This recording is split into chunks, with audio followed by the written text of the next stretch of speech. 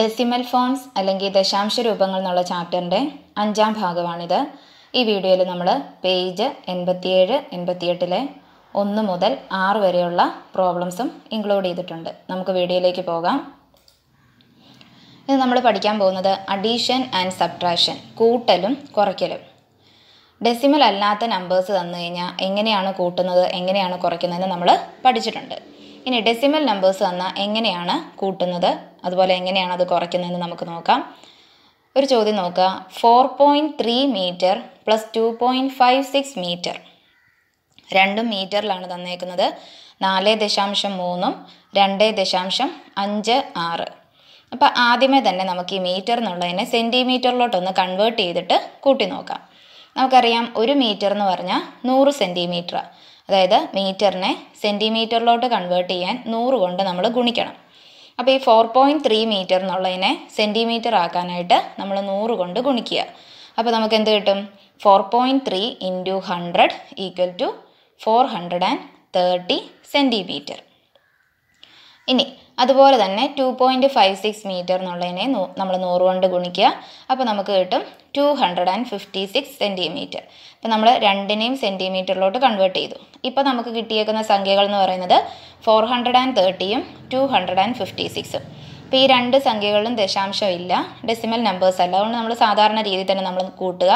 അപ്പോൾ നമുക്ക് കിട്ടും 686. 430 256 കൂടെ കൂട്ടുമ്പം നമുക്ക് കിട്ടും 686. അപ്പോൾ 430 + 256 = 686 സെൻറ്റിമീറ്റർ. നമ്മൾ സെൻറ്റിമീറ്ററിലോട്ട് കൺവേർട്ട് ചെയ്തായിരുന്നു. അപ്പോൾ കിട്ടിയേക്കുന്ന ഉത്തരവും സെൻറ്റിമീറ്ററിലാണ്. ഇനി നമുക്കിതിനെ മീറ്ററിലോട്ടാക്കുക. നമുക്കറിയാം 1 സെൻറ്റിമീറ്റർ എന്ന് പറഞ്ഞാൽ 1/100 മീറ്ററാണ്. അതായത് സെൻറ്റിമീറ്ററിനെ മീറ്ററിലോട്ട് കൺവേർട്ട് ചെയ്യാനായിട്ട് 100 കൊണ്ട് ഡിവൈഡ് ചെയ്യണം. അപ്പോൾ നമ്മൾ ഈ 686നെ 100 കൊണ്ട് ഡിവൈഡ് ചെയ്യുക. 100 കൊണ്ട് ഡിവൈഡ് ചെയ്യുമ്പോൾ നമുക്ക് എന്ത് കിട്ടും? 6.86 മീറ്റർ. 6.86 എന്ന് കിട്ടും. അപ്പോൾ സെൻറ്റിമീറ്റർ ആയിരുന്നത് എന്തിലോട്ട് മാറി? മീറ്ററിലോട്ട് മാറി. അപ്പോൾ നമുക്ക് നോക്കിയേ, 4.3 മീറ്റർ പ്ലസ് 2.56 മീറ്റർ എന്ന് പറയുന്നത് 6.86 മീറ്റർ. നമുക്ക് നോക്കാം. നമ്മൾ എഴുതിയേക്കുന്ന ദശാംശ രൂപത്തിൽ തന്നെ ഒന്ന് എഴുതി നോക്കാം. ഇവിടെ പോയിന്റ് കഴിഞ്ഞ് 2 സംഖ്യകളുണ്ട്. പക്ഷേ ആദ്യത്തെ സംഖ്യയിൽ നമ്മൾ നോക്കിക്കഴിഞ്ഞാൽ പോയിന്റ് കഴിഞ്ഞ് ഒരെണ്ണേ ഉള്ളൂ. അപ്പോൾ ഒരെണ്ണേ ഉള്ളതുകൊണ്ട് നമ്മൾ ഒരെണ്ണത്തിൽ 2 എണ്ണം ഉണ്ട്, ഒരെണ്ണത്തിൽ ഒരെണ്ണം മാത്രമേ ഉള്ളൂ. അതുകൊണ്ട് ആ ഇല്ലാത്ത പോർഷൻ കവർ ചെയ്യാനായിട്ട് നമ്മൾ 0 ഇട്ട് കൊടുക്കുക. അപ്പോൾ നോക്കുക, 4.30 പ്ലസ് 2.56. അപ്പോൾ നമ്മൾ സാധാരണ എങ്ങനെയാണോ കൂട്ടുന്ന ആ രീതിയിൽ 0 + 6 6, 5 + 3 8, പിന്നെ ഒരു ഡെസിമൽ ഉണ്ട്. അപ്പോൾ നമ്മൾ ഡെസിമൽ പോയിന്റ് ഇട്ടു. ദെൻ 4 + 2 6. അപ്പോൾ നമുക്ക് എന്ത് കിട്ടി? 6.86 മീറ്റർ. അപ്പോൾ ഇതുപോലെ ദശാംശമായിട്ടുള്ള സംഖ്യകൾ നമുക്കൊന്ന് കൂട്ടി നോക്കാം. ഒരു ചോദ്യം നോക്കുക. 4.3 + 2.564. അപ്പോൾ ഇവിടെ പോയിന്റ് കഴിഞ്ഞിട്ട് 3 സംഖ്യകളുണ്ട്. ഇവിടെ അതുപോലെ തന്നെ പോയിന്റ് കഴിഞ്ഞിട്ട് ദശാംശം കഴിഞ്ഞ് ഒരൊറ്റ സംഖ്യയേ ഉള്ളൂ. അപ്പോൾ നമ്മൾ ഇവിടെ 3 എണ്ണം ഉള്ളതുകൊണ്ട് എന്ത് ചെയ്യുക? ഈ ഒറ്റ സംഖ്യ കഴിഞ്ഞിട്ടുള്ളതിന് നമ്മൾ എന്ത് ഇട്ട് കൊടുക്കുക? 0 ഇട്ട് കൊടുത്തേക്കുക. അപ്പോൾ നോക്കിയാൽ 4.300 പ്ലസ് 2.564. അപ്പോൾ 0യും 4ഉം കൂടെ കൂട്ടുമ്പോൾ 4 വരും. 0യും 6ഉം കൂടെ കൂട്ടുമ്പോൾ 6. ദെൻ 3 + 5 എന്നുള്ളത് 8 വരും. പിന്നെ നമ്മൾ ഡെസിമൽ പോയിന്റ് ഇട്ടു. 4 + 2 6. അപ്പോൾ നമ്മുടെ ഉത്തരം എന്ത് വരും? 6.864. അടുത്തൊരു ചോദ്യം കൂടെ നോക്കാം. 4.8 + 3.5. ഇവിടെ നോക്കാം, 4.8 + 3.5. അപ്പോൾ നമുക്കറിയാം 8ഉം 5ഉം കൂടെ കൂട്ടുമ്പോൾ നമുക്ക് 13 കിട്ടും, അല്ലേ? അപ്പോൾ നമ്മൾ സാധാരണ നമ്മൾ പ്ലസ് ചെയ്യുന്ന പോലെ തന്നെ നമുക്ക് ഇവിടെ ആ ഒരു ക്യാരി ഒരെണ്ണം വരുന്നുണ്ട്. അത് നമ്മൾ മേളിൽ എഴുതുക 1, ദെൻ താഴെ 3 എന്ന് കൊടുക്കുക. ദെൻ 4 + 3 എന്ന് പറയുന്നത് 7 ആണ്. 7 + 1 8. അപ്പോൾ നമ്മുടെ ഇതിൻ്റെ ഇടയ്ക്കുള്ള ദശാംശവും കൂടെ ഇടുക. അപ്പോൾ 8.3. ഓർക്കുക, 8ഉം 5ഉം കൂടെ കൂട്ടി. അപ്പോൾ നമ്മൾ മുകളിൽ റിമൈനിങ് അവിടെ 1 വന്നു. നമ്മളിവിടെ 3 എഴുതി, ക്യാരി 1 വന്നു. പിന്നെ ഇവിടെ ഒരു ദശാംശം ഉണ്ട്, അതിട്ടു. അത് കഴിഞ്ഞിട്ട് അതിന് ദശാംശം കഴിഞ്ഞിട്ടുള്ള സംഖ്യകൾ തമ്മിൽ കൂട്ടി എഴുതി. അപ്പോൾ നമ്മുടെ ഉത്തരം എന്ന് പറയുന്നത് 8.3. ഇനി നമ്മളിത് കുറയ്ക്കാനാണ് വരുന്നതെങ്കിൽ നമുക്ക് നോക്കാം. 4.8 - 3.5. 4.8 - 3.5. അപ്പോൾ ഇവിടെ നോക്കുക, 4.8 - 3.5. അപ്പോൾ ആദ്യം 8ൽ നിന്ന് 5 നമുക്കറിയാം പോകുന്നു. 8ൽ നിന്ന് 5 പോയാൽ എത്ര വരും? 3. പിന്നെ നമ്മൾ ആ ദശാംശം ഇട്ടു. ഇനി 4ൽ നിന്ന് 3 പോയാൽ 1. അപ്പം 1.3. നമ്മൾ സാധാരണ കൂട്ടുന്നത് പോലെയും സാധാരണ കുറയ്ക്കുന്നത് പോലെ തന്നെയാണ് വരുന്നത്. അതിൻ്റെ ഇടയ്ക്ക് ആ ദശാംശം ഉള്ളതും കൂടെ നമ്മളൊന്ന് എടുത്തെഴുതണം, അത്രേ ഉള്ളൂ. അടുത്ത ചോദ്യം നോക്കുക. 4.3 മൈനസ് 3.5. ഇവിടെ നോക്കുക, 4.3 മൈനസ് 3.5. നമുക്കറിയാം 3ൽ 5 പോവില്ല, അതുകൊണ്ട് നമ്മളിപ്പുറത്തുനിന്ന് നമ്മളത് കടമെടുത്തു. അപ്പോൾ നമുക്കവിടെ 13 എഴുതാം.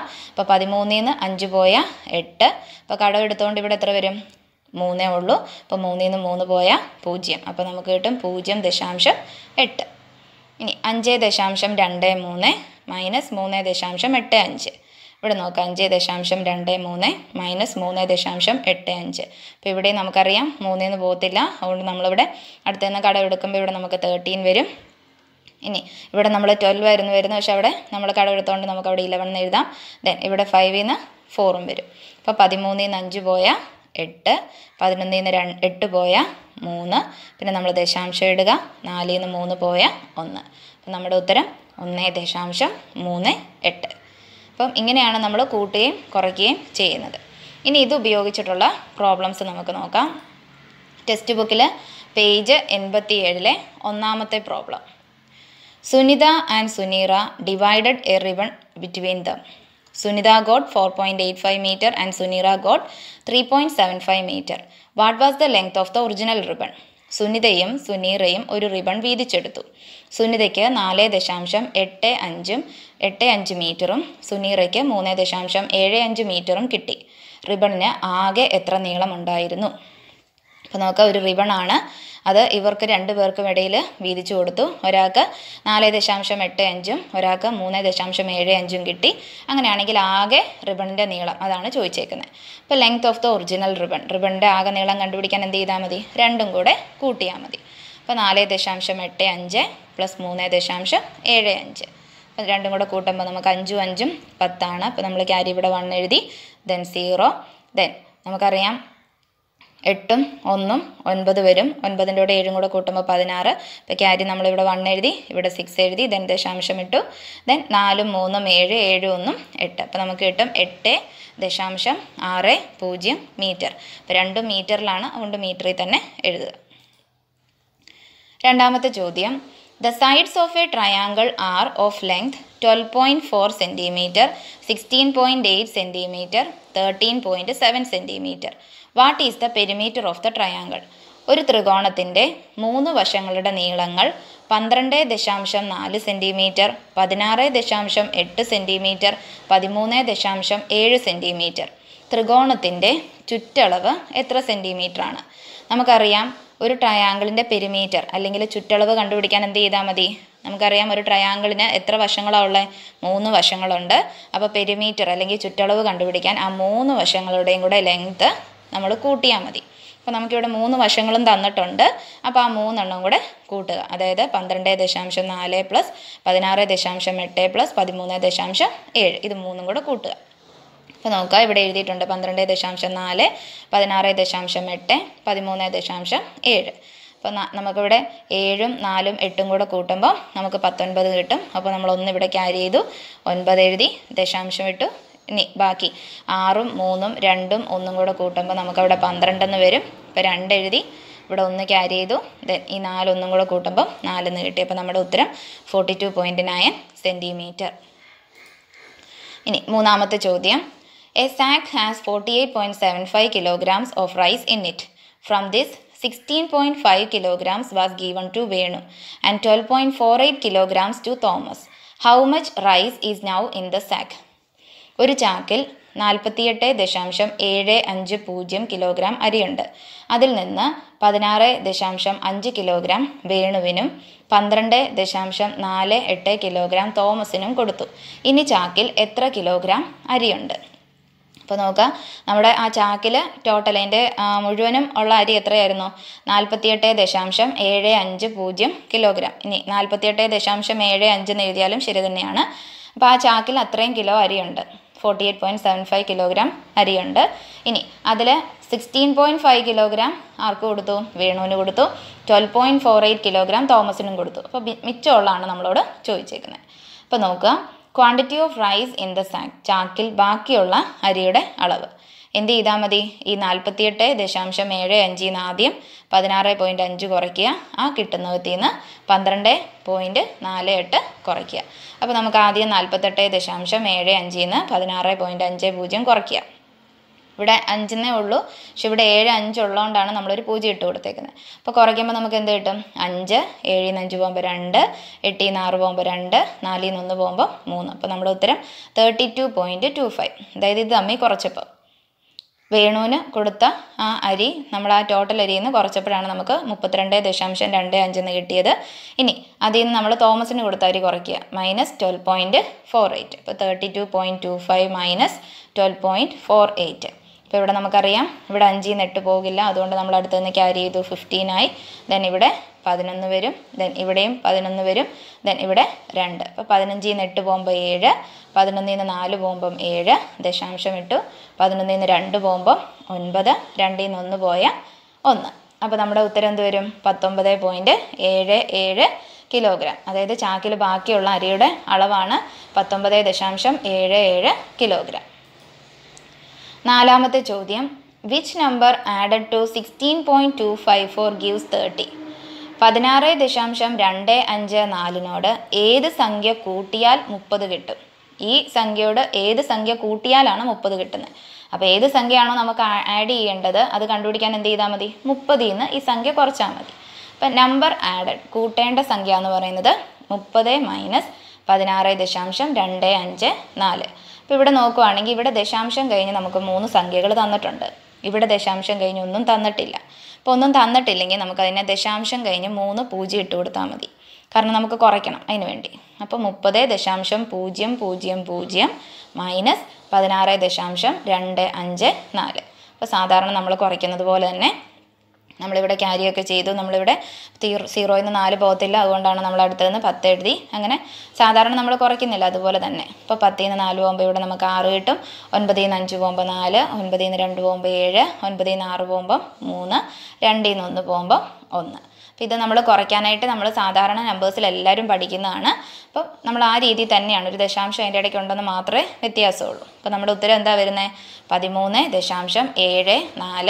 അതായത് 16.254 13.746 കൂട്ടിയാൽ നമുക്ക് എന്ത് കിട്ടും? 30 കിട്ടും. ഇനി പേജ് 88 ചോദ്യമാണ്. 5ാമത്തെ ചോദ്യം, Faisal travelled 3.75 kilometers on bicycle, 12.5 kilometers in a bus, and the remaining distance on foot. He travelled 17 kilometers in all. What distance did he walk? Faisal 3.75 kilometre ദൂരം സൈക്കിളിലും 12.5 കിലോമീറ്റർ ദൂരം ബസ്സിലും ബാക്കി നടന്നുമാണ് യാത്ര ചെയ്തത്. ആകെ യാത്ര ചെയ്തത് 17 കിലോമീറ്റർ. നടന്നത് എത്ര ദൂരമാണ്? അപ്പോൾ നോക്കുക, ഫൈസൽ ബൈസൈക്കിളിൽ എത്ര ദൂരം ട്രാവൽ ചെയ്തേക്കുന്നത്? 3.75 കിലോമീറ്റർ. ഇനി ബസ്സിൽ 12.5 ആണ്. ബാക്കിയുള്ള ഡിസ്റ്റൻസ് നടന്നാണ് പോയത്. അപ്പോൾ മൊത്തം ട്രാവൽ ചെയ്തേക്കുന്നത് 17 കിലോമീറ്റർ ആണ്. അങ്ങനെയാണെങ്കിൽ എത്ര ഡിസ്റ്റൻസ് ആണ് നടന്ന് ചോദ്യം. എന്ത് ചെയ്താൽ മതി? ഈ 17ൽ നിന്ന് ബാക്കി 3.75 കുറയ്ക്കണം, 12.5 കൂടെ കുറച്ചാൽ മതി. നോക്കാം. ടോട്ടൽ ഡിസ്റ്റൻസ് ഹി ട്രാവൽഡ്, ആകെ യാത്ര ചെയ്ത ദൂരം എന്ന് പറയുന്നത് 17 kilometre. Distance travelled in bicycle, സൈക്കിളിൽ യാത്ര ചെയ്ത ദൂരമോ 3.75 kilometre. Then distance travelled in bus, ബസ്സിൽ യാത്ര ചെയ്ത ദൂരം 12.5 kilometre. Then distance he walk, ഇതാണ് നമുക്ക് കണ്ടുപിടിക്കേണ്ടത്, നടന്ന് യാത്ര ചെയ്ത ദൂരം. എന്തുവരും? 17ൽ നിന്ന് നമ്മൾ കുറയ്ക്കുക, ബാക്കിയുള്ളത് കുറച്ചാൽ മതി. 17 - 3.75 - 12.5. അപ്പോൾ ആദ്യം എന്ത് ചെയ്യുക? 17ൽ നിന്ന് 3.75 കുറയ്ക്കുക. ആ കിട്ടുന്ന ഉത്തരത്തിൽ നിന്ന് നമ്മൾ 12.5 കുറയ്ക്കുക. അപ്പോൾ നോക്കാം, 17ൽ നിന്ന് നമ്മൾ 3.75 കുറയ്ക്കുമ്പം നമുക്ക് കിട്ടും 13.25. ദെൻ 13.25ൽ നിന്ന് നമ്മൾ 12.5. ഇപ്പോൾ ഇവിടെ 25 ഉണ്ട്, അതുകൊണ്ടാണ് നമ്മൾ 2 0 ഇട്ട് കൊടുക്കുന്നത്. അപ്പോൾ ഇവിടെ നോക്കാം, ഇവിടെ 17 മാത്രമേ ഉള്ളൂ, പക്ഷേ ഇവിടെ ദശാംശം കഴിഞ്ഞ് 2 സംഖ്യ ഉള്ളതുകൊണ്ടാണ് നമ്മൾ 17.001 ഇട്ട് കുറച്ചത്. പിന്നെ 13.25 നിന്ന് നമ്മൾ 12.50 കുറയ്ക്കുമ്പോൾ നമുക്ക് കിട്ടും 0.75. അപ്പോൾ നമ്മുടെ ഉത്തരം എന്താ? 0.75 കിലോമീറ്റർ. അപ്പം ഡിസ്റ്റൻസ് ഹി വോക്ക്, നടന്ന് യാത്ര ചെയ്ത ദൂരം എന്ന് പറയുന്നത് 0.75 കിലോമീറ്റർ. അതായത് 3/4 കിലോമീറ്റർ ആണ് നടന്നത്. 6ാമത്തെ ചോദ്യം, Mahadevan's home is 4 km from the school. He travels 2.75 km of this distance in a bus and the remaining on foot. What distance does he walk? മഹാദേവൻ്റെ വീട് സ്കൂളിൽ നിന്നും 4 കിലോമീറ്റർ അകലെയാണ്. സ്കൂളിലേക്കുള്ള യാത്രയിൽ 2.75 കിലോമീറ്റർ ബസ്സിലും ബാക്കി ദൂരം നടന്നുമാണ് പോകേണ്ടത്. മഹാദേവൻ എത്ര കിലോമീറ്ററാണ് നടക്കുന്നത്? അപ്പോൾ നോക്കാം, മഹാദേവൻ്റെ സ്കൂളും വീടും തമ്മിലുള്ള അകലം എന്ന് പറയുന്ന ഡിസ്റ്റൻസ് എന്ന് പറയുന്നത് 4 കിലോമീറ്റർ ആണ്. അതായത് ടോട്ടൽ ഡിസ്റ്റൻസ് എന്ന് പറയുന്നത് അവിടെ 4 കിലോമീറ്റർ ആണ്. അതിൽ 2.75 കിലോമീറ്റർ ബസ്സിൽ യാത്ര ചെയ്യും, ബാക്കി ദൂരം നടന്നാണ് പോകുന്നത്. അങ്ങനെയാണെങ്കിൽ ബാക്കി ആ നടന്നു പോകുന്ന ദൂരമാണ് നമ്മളോട് ചോദിച്ചേക്കുന്നത്. എന്ത് ചെയ്താൽ മതി? 4ൽ നിന്ന് 2.75 നമ്മൾ കുറച്ചാൽ മതി. ഇപ്പോൾ നോക്കുക, ടോട്ടൽ ഡിസ്റ്റൻസ് ആകെ ദൂരം എന്ന് പറയുന്നത് 4 കിലോമീറ്റർ ആണ്. ഡിസ്റ്റൻസ് ട്രാവൽഡ് ഇൻ ബസ്സിൽ യാത്ര ചെയ്ത ദൂരം എന്ന് പറയുന്നത് 2.75 കിലോമീറ്റർ ആണ്. അങ്ങനെയാണെങ്കിൽ നടന്ന് യാത്ര ചെയ്ത ദൂരം ഡിസ്റ്റൻസ് ഹി വോക്ക് 4 - 2.75. അപ്പോൾ ഇവിടെ നോക്കുക, ഇവിടെ ദശാംശമില്ല, ഇവിടെ ദശാംശം കഴിഞ്ഞ് 2 സംഖ്യ ഉണ്ട്. അതുകൊണ്ട് നമുക്ക് എഴുതാം 4.00 - 2.75. അപ്പം 4ൽ നിന്ന് നമ്മൾ 2.75 കുറയ്ക്കുമ്പോൾ നമുക്ക് എന്ത് കിട്ടും? ഇവിടെ നമ്മൾ വെട്ടിക്കുറച്ചാണ് ചെയ്യുന്നത്. അവിടെ നമ്മൾ 10 - 5 ചെയ്യുമ്പോൾ 5 വന്നു. ദെൻ 9 - 7 2, 3 - 2 1. അപ്പോൾ നമുക്ക് എന്ത് കിട്ടി? ഉത്തരം 1.25 കിലോമീറ്റർ. അപ്പോൾ 1.25 കിലോമീറ്ററാണ് നടന്ന് പോകേണ്ട ദൂരം. അപ്പോൾ ഇത്രയും ചോദ്യം എല്ലാവർക്കും മനസ്സിലായെന്ന് വിചാരിക്കുന്നു. ഇനി 7 തൊട്ട് 10 വരെയുള്ള പ്രോബ്ലംസ് നമുക്ക് അടുത്ത വീഡിയോയിൽ കാണാം. Thank you for watching. Please subscribe, like and share my channel JS Max Corner.